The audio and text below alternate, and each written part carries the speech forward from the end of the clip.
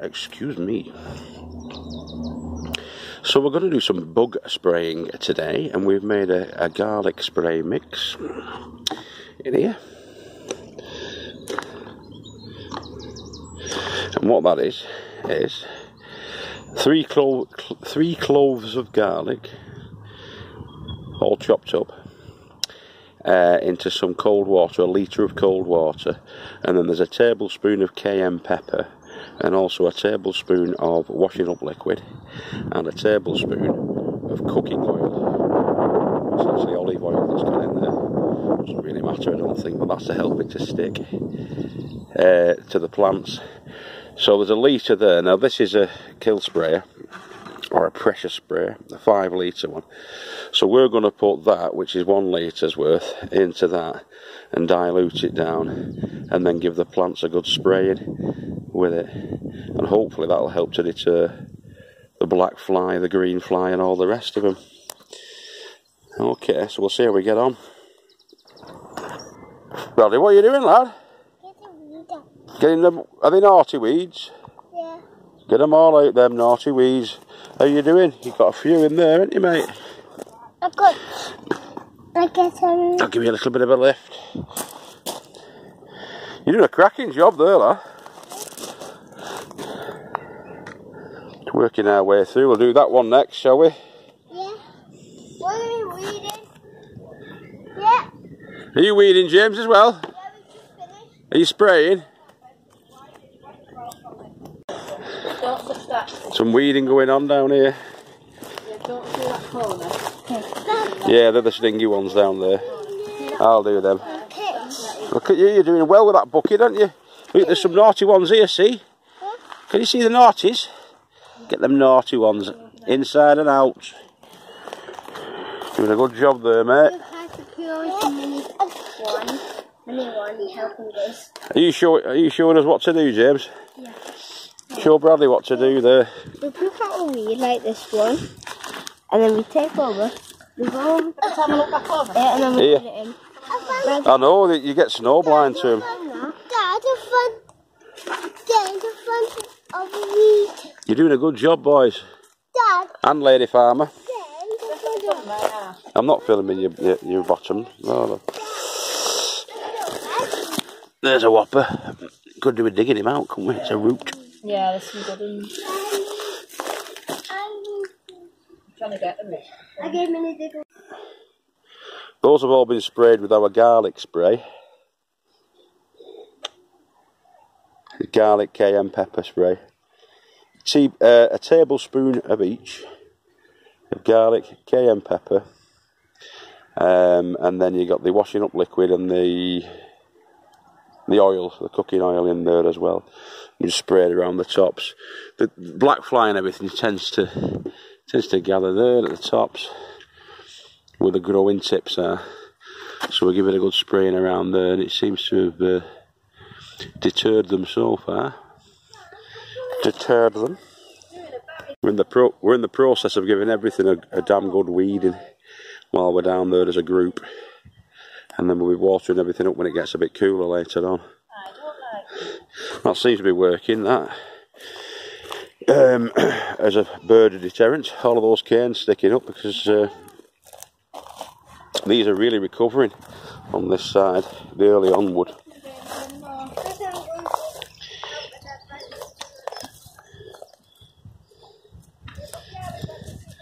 Are you showing us how you do it? How do you do that? I'm covering up these. Alright, yeah. I'm putting Okay. ones together. Like this. Gives you something to do, mate, doesn't it? How are you doing with them weeding? How are you doing with the weeding, mate? Great. Good. Ah, oh, the ladybird. Yeah, some of them raspberries are past the best, aren't they? Soil's very dry though. Yeah, we're going to have to water up, I think, before we go, aren't we? Maybe tie them canes on again. We'll see how they get on. I did put some of that 6X in, I think, into the, but not much. You know, that concentrated farmyard manure stuff. It's warm today, isn't it? About 26 degrees. In fact, up in the greenhouse at the top when I first went on, it was 94. 94 degrees Fahrenheit. Yeah, we went to a wedding last night as well, didn't we? All day drinking do. It doesn't help. Right, we'll get some planting done in a bit as well. Still got a couple of the beds to do on the old weed inside, but this one's been done. That pack choice seems to be doing okay, doesn't it? Open, planted, uncovered, seems to be doing alright. That as well as had a spray with the garlic spray today, just to see how that gets on. This bed's looking okay, it's all been weeded in there, as is this, and this, for the onions. So yeah, we're going to crack on. So I'm just going to put a small pea bed in, which I'm just lining out with the cardboard there.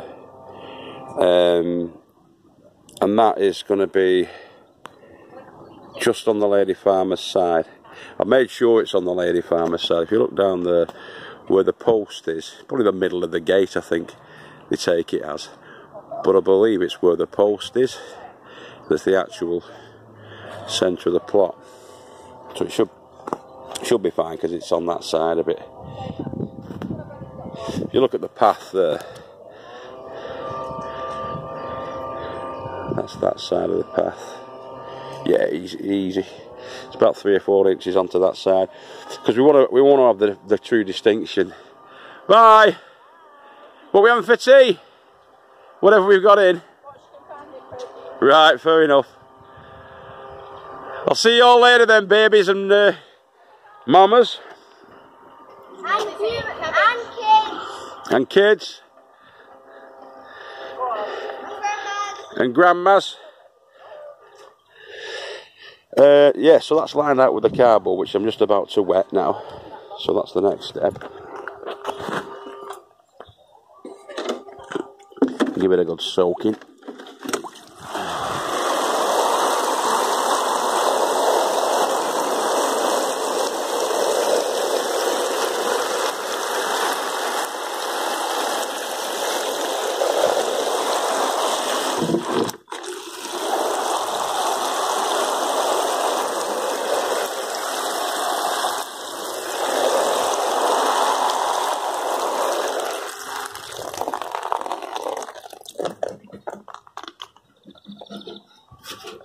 And then we'll get the compost in, but not before we put this in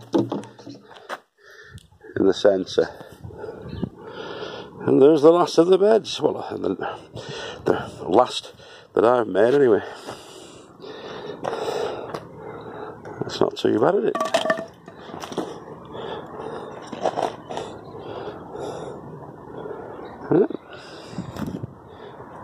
And there's the pond netting around it, up to a height of about 20 inches, something like that, going around, and that'll keep the pigeons, hopefully, from getting to the peas.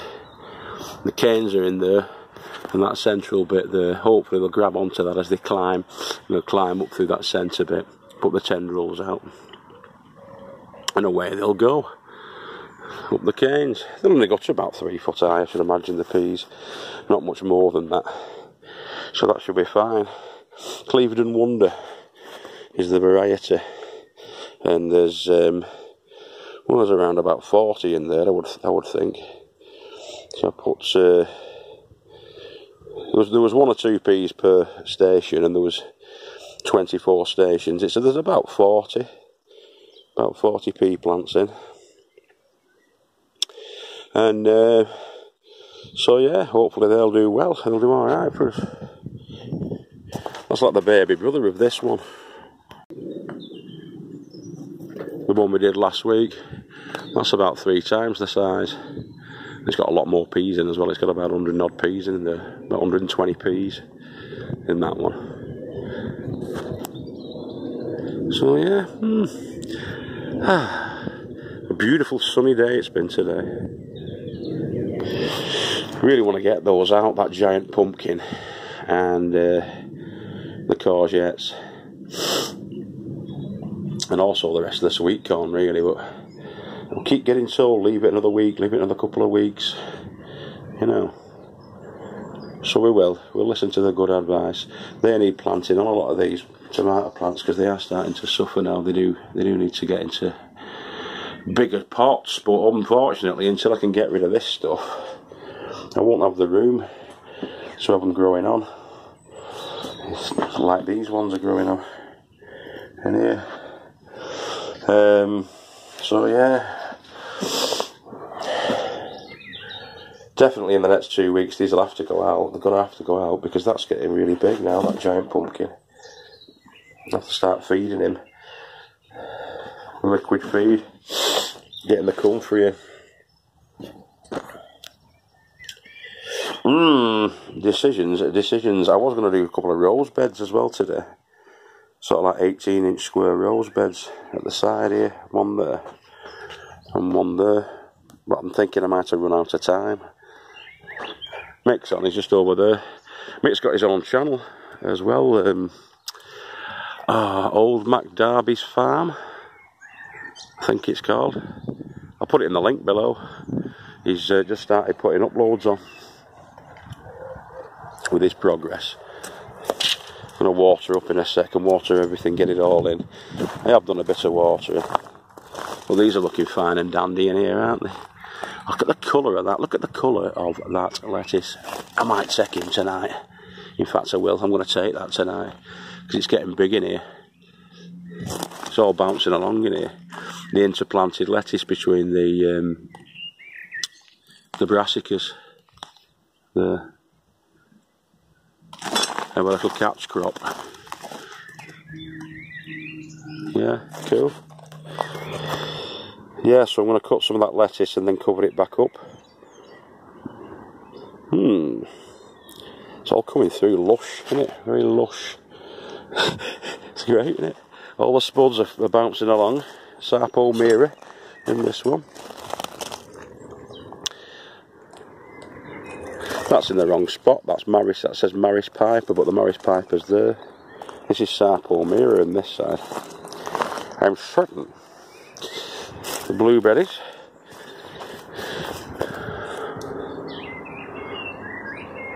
Lots and lots of flowers on them.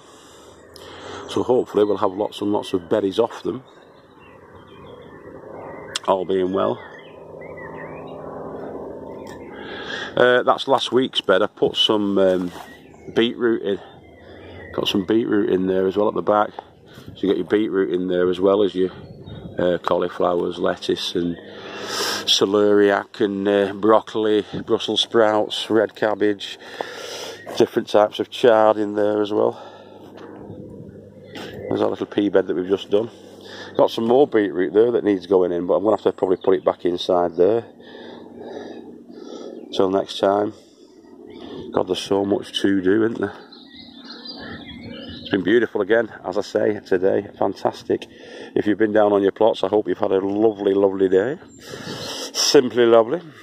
And because we have, there's the Swede. The Swede's getting rampant now as well. It's going to shade out the red cabbage. Should have just left that all as Swede, I think, in there.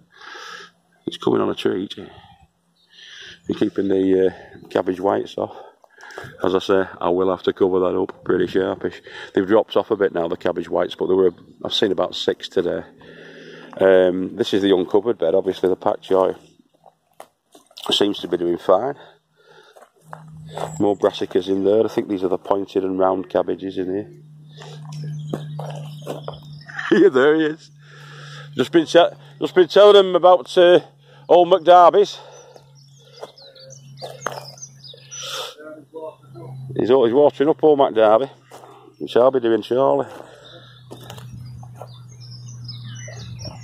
Yeah, all looking super.